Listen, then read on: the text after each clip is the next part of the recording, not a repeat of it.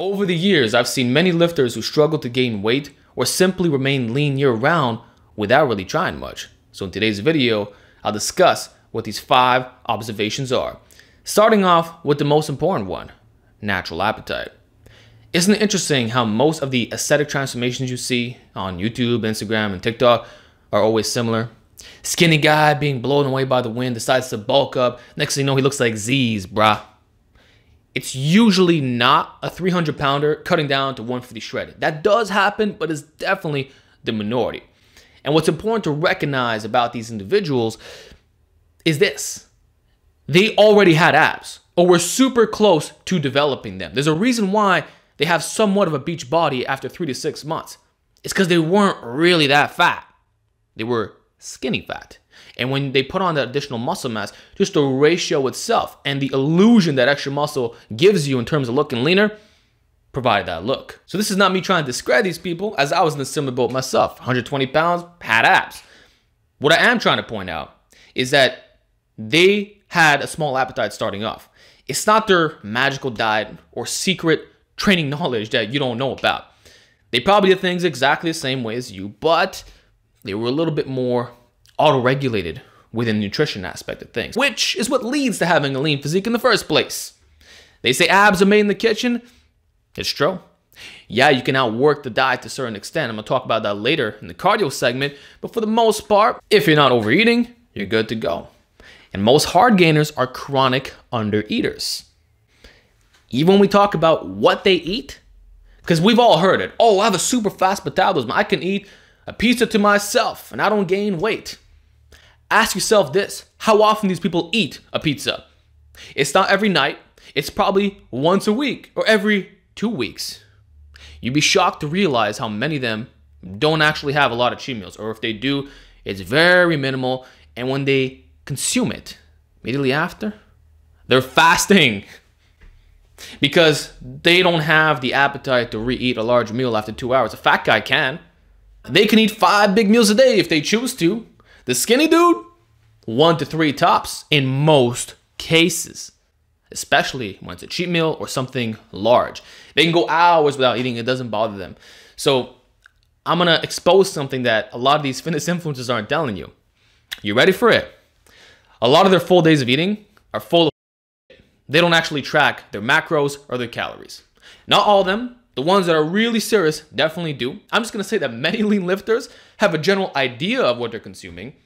They have their staple carbohydrates, proteins, fruits, and vegetables, but they can't tell you exactly what they consumed in a day, which doesn't really matter in their case, because when you plug it in on Chronometer and MyFitnessPal throughout the months, you'll see that they're relatively consistent regardless. So the real factor in staying that lean is appetite. And some people actually are honest with what they film, and you can quite literally see the portions. It's not massive and they're filled up. Actually, I've seen some of these cheat meals and they're not even that big to begin with. So even when we talk about that extreme, it's nothing that a fluffy person would be impressed with. Let's keep it real. So now that you know this information, what can you do about this? Well, find ways to cut your appetite, which luckily for you, I made a video about that a while back. It's an old one, but a true gem, so be sure to check that out.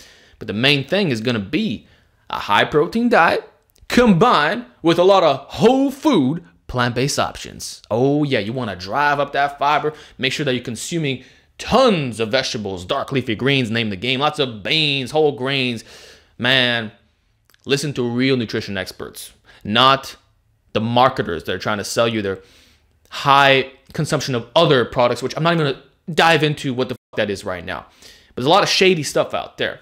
Truth is, you'll be fine with a mostly plant-based diet. I'm not telling you to go vegan, but the closer you are to it, you'll find that appetite is a lot more regulated. Mix in some fasting as well, really streamlines the process. So make appetite suppression your new focus.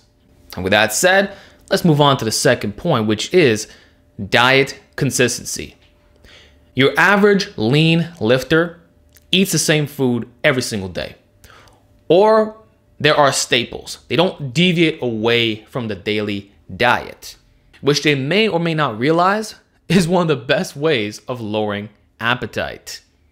Novelty is your worst enemy when it comes to shedding off fat.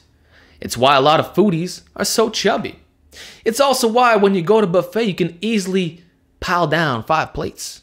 Whereas if you went to any other restaurant, you'd be good with 1 plate, even if the quantity is massive. So it's not an issue of willpower or even desire. It's the fact that you're mixing everything up. The more variation you have, the harder it's going to be. Of course, I'm not telling you to eat birdseed. Make sure that your meals are tasty, but have your staples. Don't rotate through 50 different meals. So 1 week you have Haitian food, week 2 Greek, week 3 Italian, week 4 Spanish, week 5 French. For one, you should be minimizing the amount of cheat meals, especially if you're struggling to lose weight.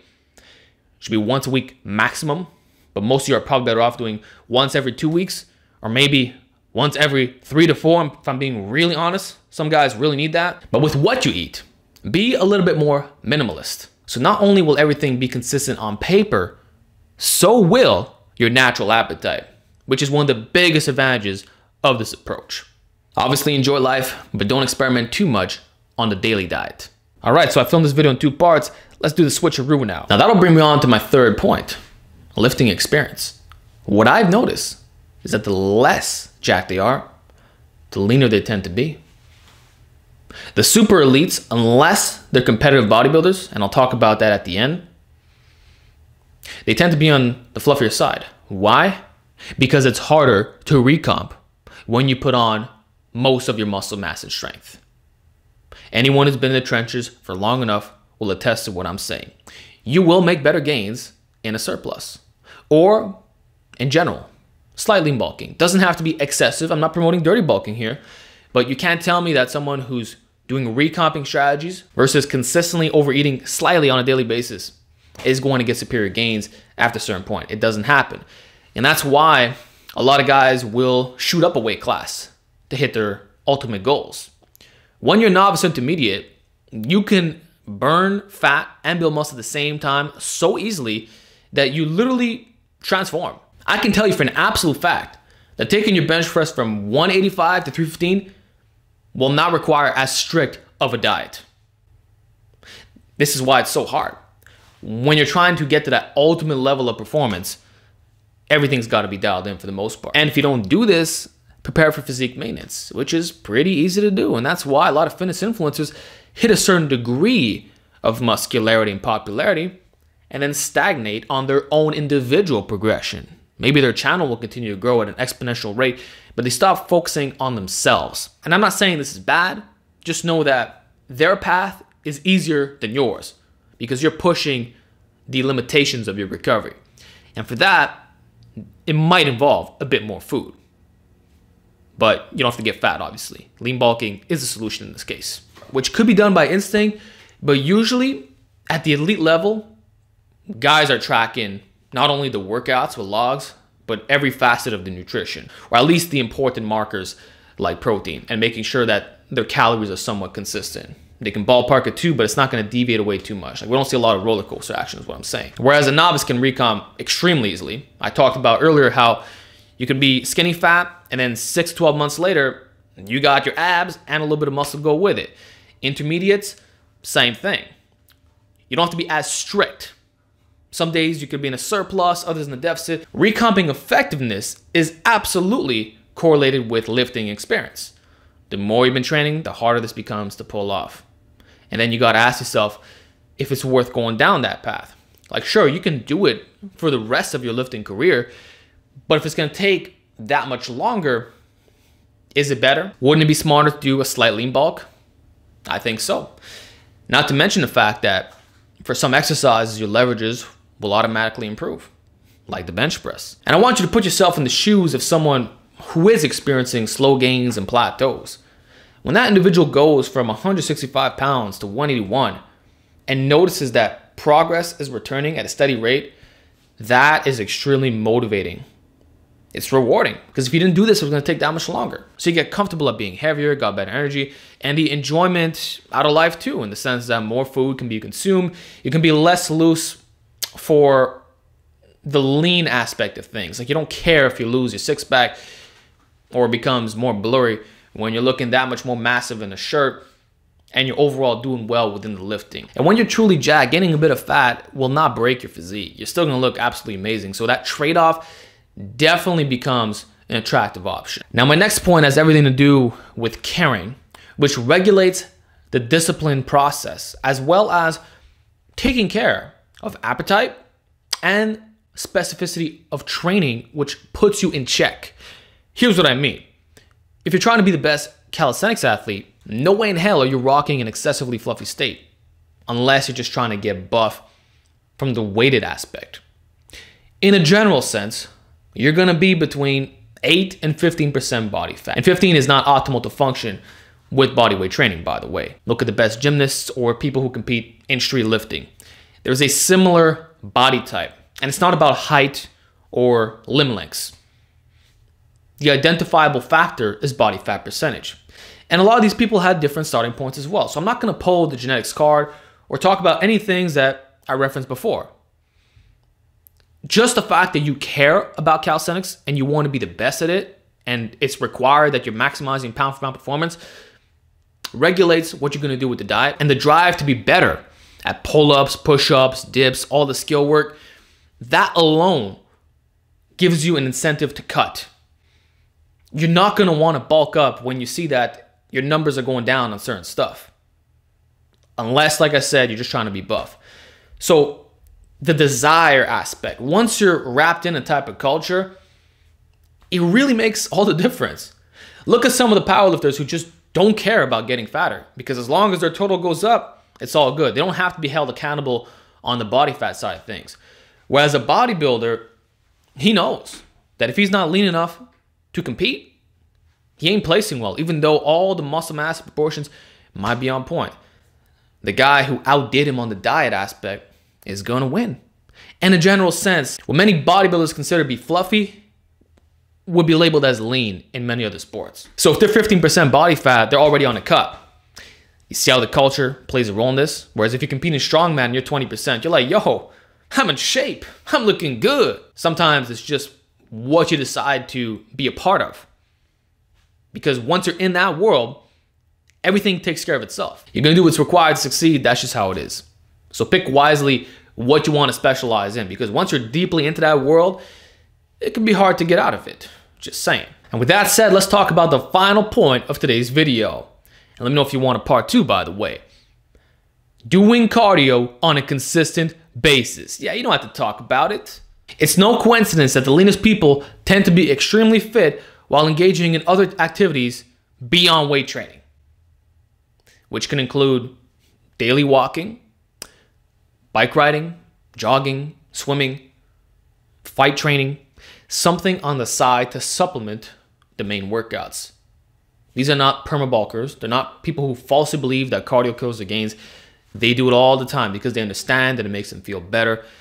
And the calories that are burned make it effortless to lose weight, even when diet factors have not been properly addressed. And that's the main thing I want to talk about. And I'll give you an example regarding myself.